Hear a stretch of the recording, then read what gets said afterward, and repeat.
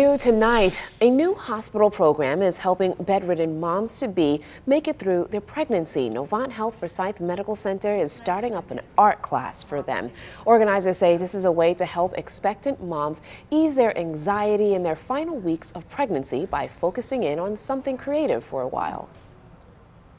Clears my mind. I don't really think about them coming so early or a possibility of them being in the NICU or anything like that. It's just a free, peaceful space.